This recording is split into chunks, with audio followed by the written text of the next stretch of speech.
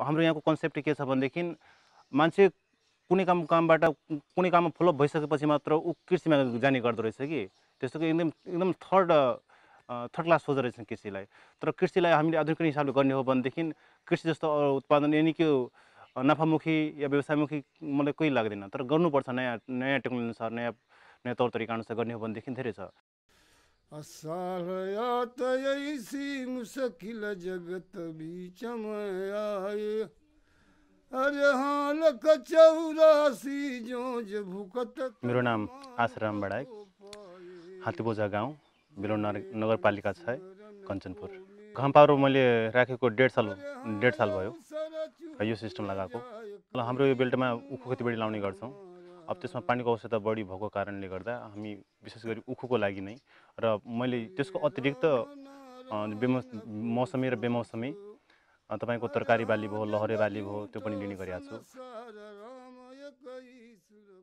असोसँग सरसँग मेरो परिचय भयो। उहाँहरू अब मेरो फिल्ड आएर हेर्नुभयो र सन्तुष्ट हुनुभयो। त्यसपछि उहाँले अब जुन प्रक्रिया मैले पुगाउनु पर्ने थियो, प्रक्रिया पुगाइसकेपछि घाम पावरले मलाई अब यो सिस्टम दिनुभयो। घरका मान्छेले त्यो सिस्टम लाउने बित्तिकै सुरुमा यति महँगो किन लगाइसक्यो र मैले जुन त्यसको 25 सालको जुन ड्युरेसन छ त्यसको हिसाबले क्वेसन गर्दाखेरि त्यो फ्री जस्तै नै भयो सर। जस्तैको मैले पोहोर सालै 12 गठामा मैले यो सौर्यशक्तिबाट घाम पावरले जुन मलाई सिस्टम दिनुभयो त्योबाट मैले अरू साल मैले 2-3 पानी लाउने गर्थेँ भनेदेखि पोहोर साल मैले 17 चोटि पानी लगाएँ त्यसमा है।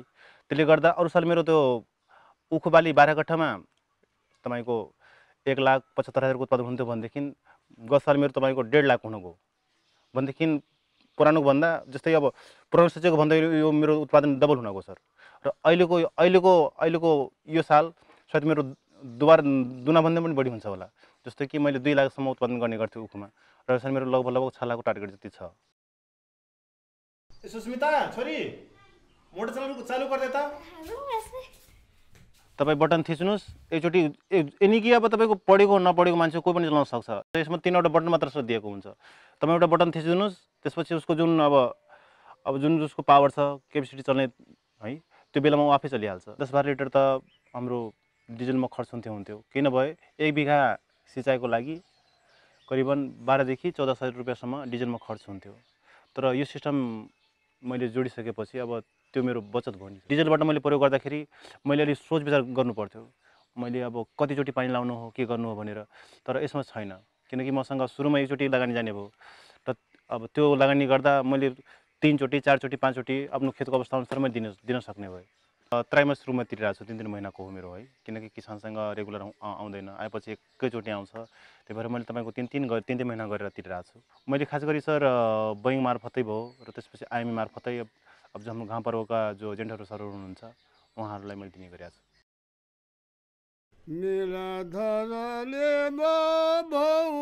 जस्तै अब छोराछोरीको पढाइ भयो है। अब छोराहरूले पनि अहिले म तपाईँको राम्रो खालको तपाईँ आइसिएजी, त्यो पनि कृषिको विषय नै हो है।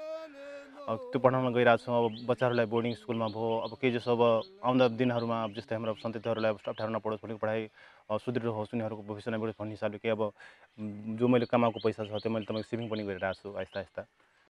असहायत ऐसी मुश्किल जगत बीचम आए, अरे हाल कचौरासी जो भुकत तन मानुख को पाए, जहे तन सिमरन को मेला, अरे हाँ अवसर चूकिए जाए कही मनुमान हमारा।